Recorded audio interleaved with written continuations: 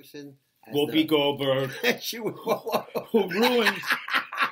who ruined Deep Space Nine. Oh my God, she ruined the future. Because you see, you have to suspend disbelief when you're watching fiction or a narrative or whatever.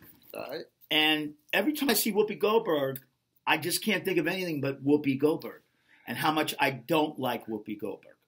And on that show, as she has now, according to Julio, has adapted in life, she has this whisper. So every time she talks like, I really want to tell you that people should really get together and love everybody.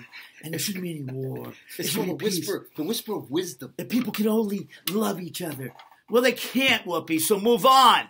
All right? She's not gonna move Let's on. get it on with the wars, baby. Kill each other. Because people can't get along. Oh, if only we could just realize that we're all the same. And we're all believing in the same thing.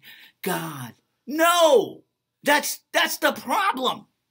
Wow, we don't believe in the same God, and let's just accept that. And there are some people who will never, ever believe in the God you want to believe in, and they want to kill you.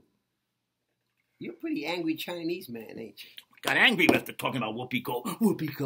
Well, you got to understand.